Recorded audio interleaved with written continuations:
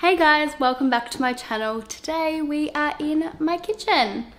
We are making protein balls. Now I popped these protein balls, a picture of them up on my Instagram the other day, and I've had a few people messaging me asking me how do I make them. So today I'm going to show you how. So what we're gonna make is we're gonna make mint protein balls and we're gonna make salted caramel protein balls. Now first up I'm gonna make the mint protein balls. I have pre-measured a couple of things just so it's quick and easy. What you will need is a NutriBullet or food processor to blend all the mixture up. I've got 100 grams of almond meal. So I'm just gonna pop that in my magic bullet. Now you can make these without the protein powder if you don't like protein, and just have them as a little bliss ball by themselves. So empty the almond meal in. 2 tablespoons of chocolate cacao powder. I do a big heaped one, so 1, 2. The protein powder I'm using is EN Shredding Matrix. It's one of Chris's ones, but it tastes awesome. It's a choc honeycomb flavour. So I'm gonna pop a scoopful of that in. You can use whatever protein you want. I use high protein, low carbs when I choose my protein powder for my foods. So I popped 1 scoop of that in. Now I'm gonna blend all that up.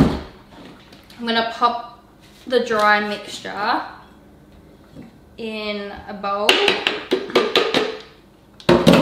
Now the wet ingredients you will need: maple syrup, vanilla extract, and peppermint flavouring extract. So we'll do the peppermint first. So I do probably like maybe like half a tablespoon. Pop that in. Same with the vanilla extract. I'm going to pop a tablespoon of that in. And 3 tablespoons of maple syrup.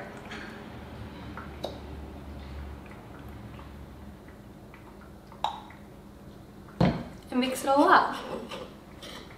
If you find that your mixture is on the drier side, you can pop a couple of tablespoons of water in. Now I am gonna add a little bit of water in. I'm just gonna go tie up my hair because it is 44 degrees and I am dying. That's so much better. So I've added a little bit of water into that mixture. So I'm just combining it all up again. So I've probably added 2 tablespoons of water to this mixture and just roll it into a little ball. Now this is quite messy, so you might want to pop some gloves on if you don't want to get dirty hands. So after rolling all your balls, this mixture has made 12. I get a tiny bit of the cacao powder, and then I just lightly sprinkle a little bit over the top. So that's the chocolate mint protein balls. So next up we have the salted caramel bliss balls. Now I'm not going to put protein in this one, so if someone watching this doesn't want a protein ball, we can just make a normal bliss ball.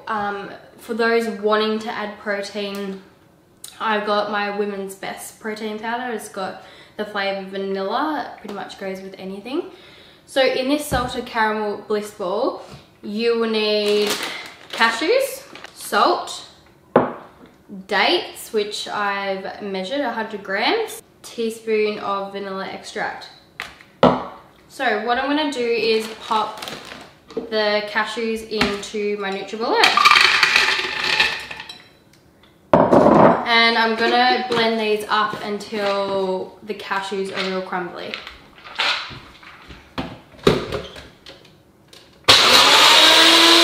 Pop that back in the bowl. So this is gonna act like our flour agent. So with the mint protein balls, we use the almond meal. This is just gonna be blended up cashew. So as you can see, it's gone quite powdery, which is what we want. Next, I'm popping 100 grams of dates into the food processor, NutriBullet, and whiz that up.